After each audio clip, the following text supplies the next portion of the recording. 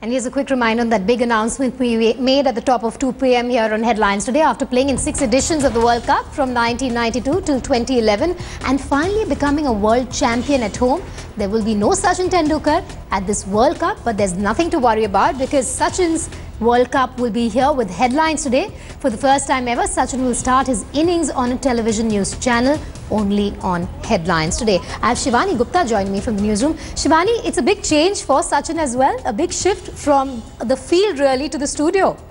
That's right, Vedika, as you said, he's played every World Cup since 1992. That's 6 editions of the World Cup. This is his first World Cup off the field and a major shift for him. And as you said, we're very proud here, of course, that he's chosen Headlines Today to make his debut on television news.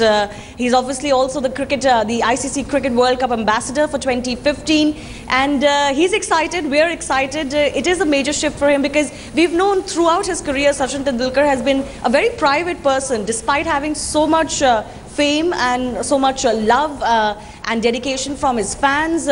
He steered clear of the public eye a lot, despite having a long 24-25-year glorious career. And now he's finally come out and he's going to not just be the Cricket World Cup ambassador, but also be on Headlines Today throughout the World Cup, talking about India's chances, talking about who feels he are the contenders for the World Cup, and of course building up to that big match, India versus Pakistan, the mother of all battles, on 15th February. So if you want to watch the god of cricket, then Headlines Today surely is the place. And it's a first for him, never before on a television news channel. So it's a big turnaround in his career. And of course, on here on Headlines Today, extremely proud to have him on board. Right, Shivani, thanks so much for joining us. I'm sure all viewers are...